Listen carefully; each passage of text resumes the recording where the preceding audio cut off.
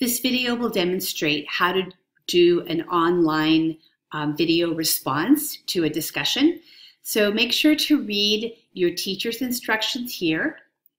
And then when you're ready to respond, just below that, there's a field here that says write a comment.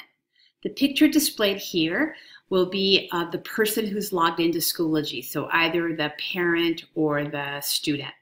Click your cursor in this field, and you have to type something in this field. So it can be as short as my video.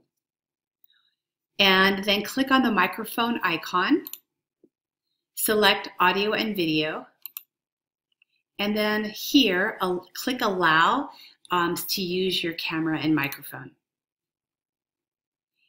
Then click start recording.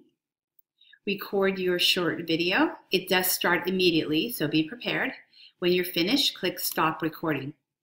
This switches to uploading. It'll take a few seconds depending on the length of your video.